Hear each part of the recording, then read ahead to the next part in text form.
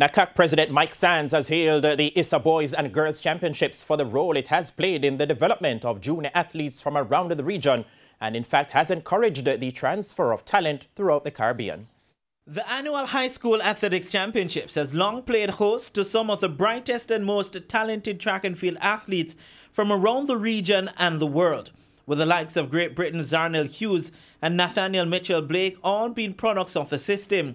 However, there has always been debates as to how much is too much for Jamaican high schools. But NACAC President Mike Sands believes the product that is champs is massive towards the growth and development of track and field in other territories. You go towards success. And so when you want performance, I don't think there's no secret that Jamaica's program is the most successful when it comes to the performances of track and field athletes.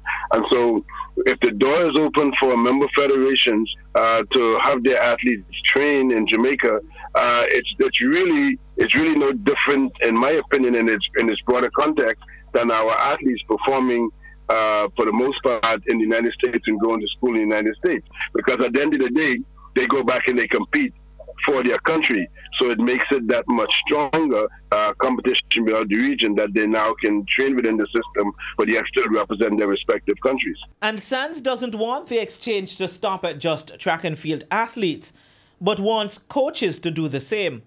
This as he feels each member of the NACAC region has something of value that could benefit another.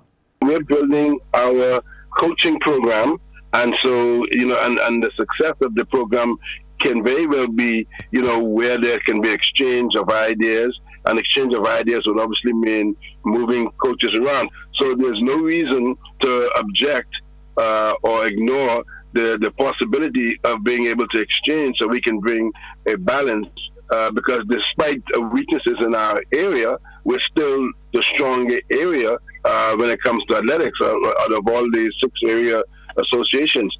So again, I have no objections or difficulty of the exchange of ideas, because that's how we get better and we get stronger, sharing knowledge and expertise in areas where others are weak. NACAC is the Continental Confederation governing body of athletics for national governing bodies and multinational federations within North America, Central America and the Caribbean.